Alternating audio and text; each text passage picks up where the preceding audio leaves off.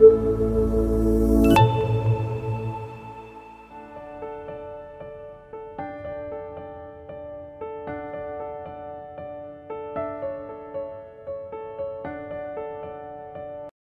students, welcome to Study.live. Today in the chapter Mineral and Nutrition, we are going to learn about the nodule formation. Well student, this term is associated with the process called as biological nitrogen fixation. Biological nitrogen fixation. Now student, in this process, what is happening? The nodules are formed in the roots. Nodules are formed. Where they are being formed? They are being formed in the roots.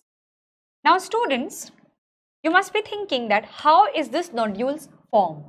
Basically, it involves the multiple interaction between the root hair and the bacteria. So,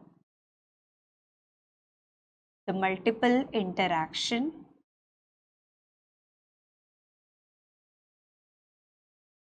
between root hair, that is the most outer part of the root, and what student?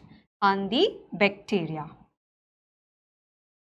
But here, which bacteria I am talking about? One example I am writing over here, and generally the same thing is happening in all the nodule formation. That is the bacteria Rhizobium.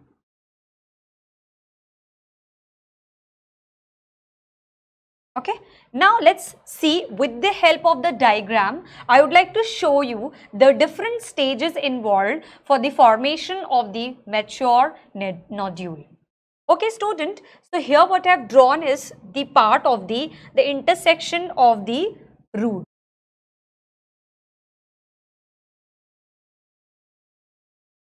Intersection of root. Okay, now when I observe this, I can see that there are presence of root hair. That is the extension which is being involved from the root, that is called as the root hair. Now, of course, since students, this root is present inside the soil, so there will be soil particles present around the root hair. Do you agree with me? Well, so we have soil particles, we have root hair.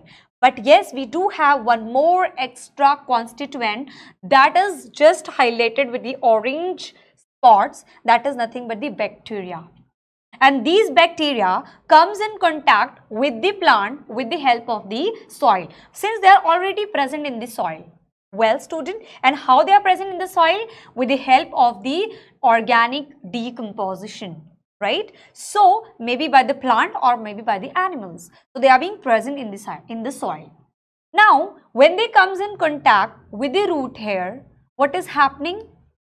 The outer side of the root hair is getting hooked up because they are infecting that particular area. That is the opening of the, once they comes in contact with the root hair, what happens to root hair? Root hair is getting infected by the bacteria. So the infection is being taken place. Once it is infected by the bacteria, what is happening? The tip of the root hair is getting hooked up. As you can see here in the diagram, how it is being extended or it is being forming a hook. So tip is hooked up, thus rupturing the opening of the root hair by getting accumulation of the bacteria. Well student, once this stage is occurring, that means the root hair is gonna allow the bacteria to enter the root hair, which is being shown in the third stage. As you can see, the infection thread containing the bacteria. That means the allowance of the bacteria has already taken place and the entire bacteria's team, the colonies, is being entered. And once they are entering, they are not just being stopped over here somewhere in the root hair, but they enter inside the root. If I want to show you with the help of the diagram. Supposing this is my root, the secondary root which is being arised, and then we have the further classifications. So if the one root here is permitted, if this area is being permitted, so what will happen? It will be transported. Likewise, it will be transported, and yes, the nodules will be forming in different parts of the root. Are you understanding, students? So what happened over here? The rhizobium bacteria has already entered. And yes, once they are getting the favorable condition, what do you understand by the favorable condition, student? They are getting the proper nutrients, minerals, proper nutrients, mineral,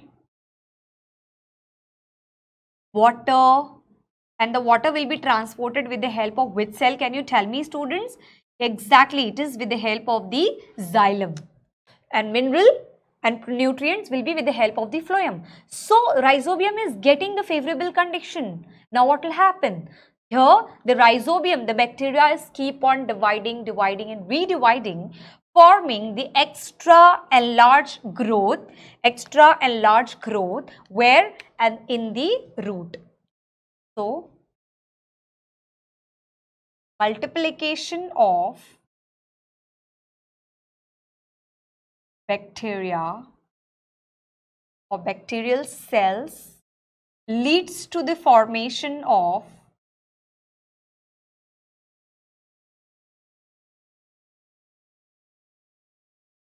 a mature nodule. Are you understanding, student? So that's how the mature nodule, as you can see, the complete bulk, this nodule is being formed, and likewise the different stages are involved and mature nodule is formed. And this mature nodule is having all the composition including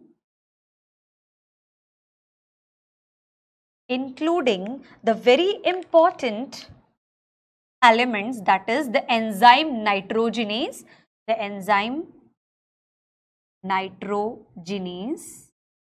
and the leguminous